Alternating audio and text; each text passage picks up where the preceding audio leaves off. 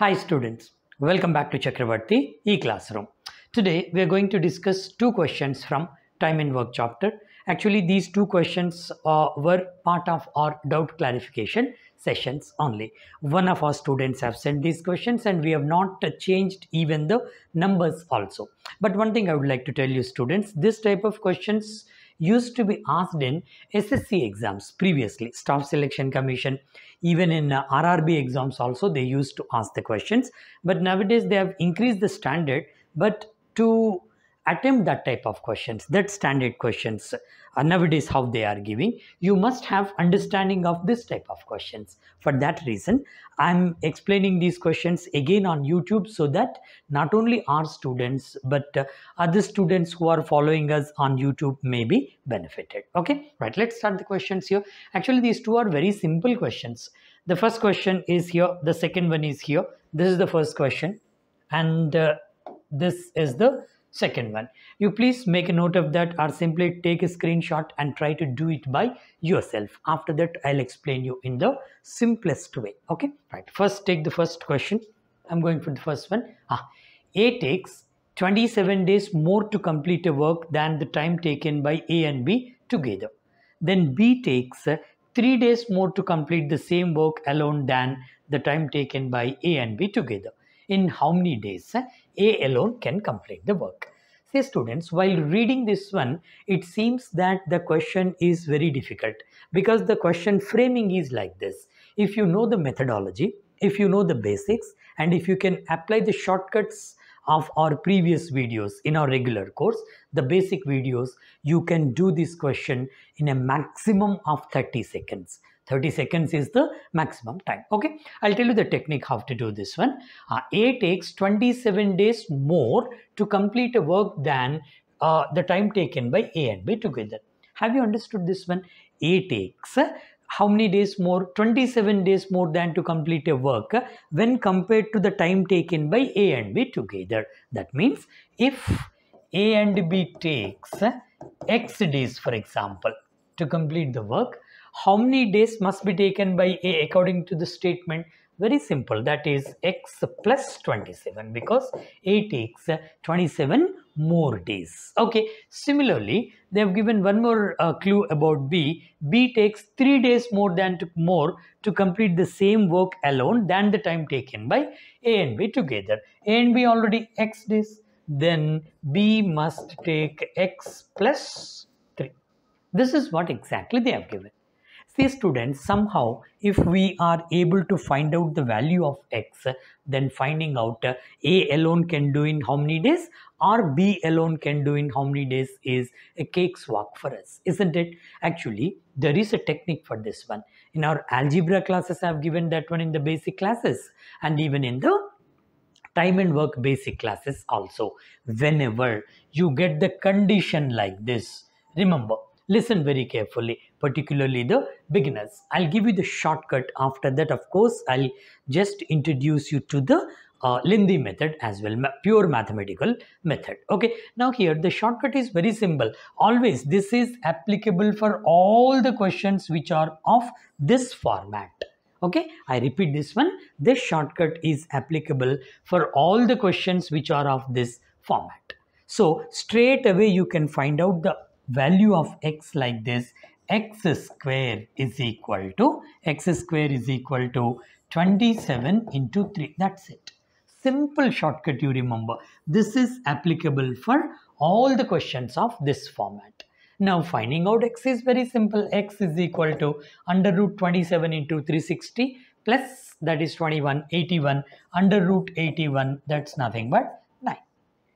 Now here X value is 9, and finding out in how many days, with what they have asked here, A alone. Whether it is A alone or B alone, that is same. So simply here A alone can do this one in 27 plus 9 days. That's it. Because X value is 9. If it is B's case, that is X plus 3, 9 plus 3. This is the shortcut. See, tell me students, how much time would you be taking for this question? Not more than 30 seconds, isn't it? Provided if you know the shortcut. Alright, but if you go by the mathematical way of doing this one, I'll show you here. simple one. Even in the mathematical way also, pure mathematical way also, using algebra, that's simple one, because here they have given A and B can do the work in X days. A can do in X plus 27, B in X plus 3. Make an equation here. If you take 1 day work of A, that is 1 by X plus 27, plus 1 day work of B is 1 by X plus 3. This must be equal to 1 day work of A and B together. So A and B together is 1 by X, 1 day's work. We just solve the equation. It's very simple. Take the LCM, go for the cross multiplication. You'll get X square is equal to again 81, X is equal to 9. But in a competitive exam, where cutthroat competition is there and you are running with the time, in that case, I suggest you not to go for this method. Okay, always go by the shortcut. I hope this is clear for all of you. This is the application of shortcut. I've already explained this one in the basic classes of time and work chapter. Okay, now using the same shortcut, you try to do the second question. Second question, more or less by and large the same, but a little extension is there. First, you pause the video here and try to do it by yourself. After that, resume the video. Even this question can be done within 30 seconds. Okay, first read the question properly. A takes 5 days more than B and 9 days more than C to complete a work. Simple statement, right? Comparison among A, B and C. A takes 5 days more than B and 9 days more than C. That is one statement. Then, if A and B can complete the same work in same time in which C alone can complete it, in how many days A alone can complete the same work? Simple question, the same thing. Only thing is that only one clue has been added. That is good for us only. Okay, first take the second one here. If A and B can complete the same work in the same time, actually this article should be there. Okay, in the same time, A and B can complete the work in the same time in which C alone can complete it. What do you mean by this one here? Simple. Suppose if C takes X days, listen carefully students. Even we are going to solve this question also with the previous technique. According to the second statement, A and B can complete the same work in the same time in which C alone can complete it. That means if C takes X days to complete the work, A and B together must be taking the same time, that is X days only. This is one statement. And the previous statement, you see, A takes 5 days more than B and 9 days more than C. That means if you talk about A's individual time and B's individual time, A takes 9 days more than C. Already we have taken that C takes X days, then A must take X plus 9 days. Simple. Now A takes 9 days more than C and the same person A takes 5 days more than B. That means B takes 9 minus 5, that is 4, X plus 4 days.